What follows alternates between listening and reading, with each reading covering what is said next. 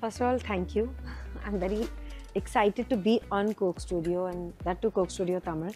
It's a language that I find very beautiful and very poetic.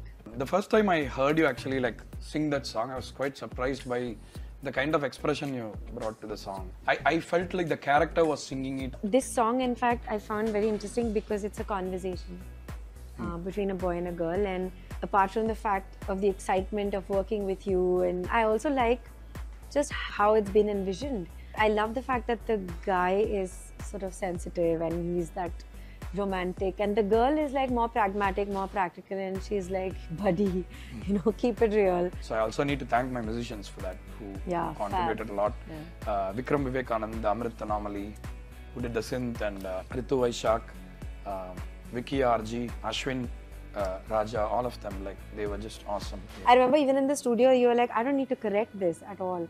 So I was like, yes, my mother will be proud of me.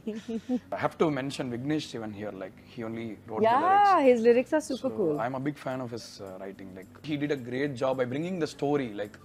You just have two lines for each, and then the chorus comes. Yeah, and there's so much is said in those two lines actually. Yeah. So with very less words was where I was very surprised about what he had done on the song. I think it's very catchy. It's got this earworm vibe because everybody on set has been singing it. Everybody in the van has been singing it. It doesn't get out of your head. Thank you. Yeah. Yes.